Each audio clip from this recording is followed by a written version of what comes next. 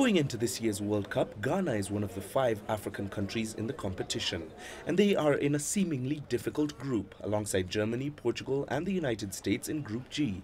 One of the squad members, Harrison Afful, will be hoping the Black Stars spring a surprise this summer.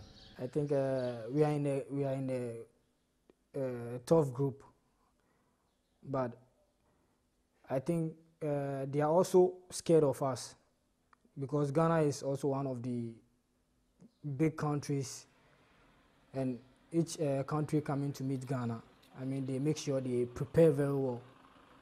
So that is what we are also focused on. We are determined. We know we are going to meet world-class players.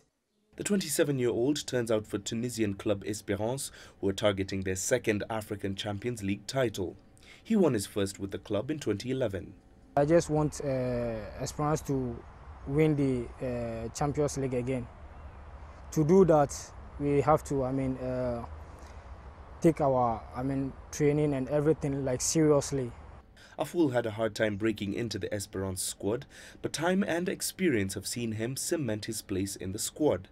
For Ghana, he will be playing alongside some of the more recognizable names in the squad, and as a result can afford to be positive about their chances. In that group, I think we will come out successfully.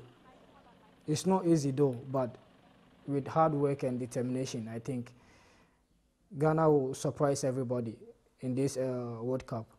For Afful and the rest of the Black Stars, Brazil's World Cup could be the defining point for the West African nations and a chance to do better than their 2010 appearance where they famously reached the quarterfinals in South Africa.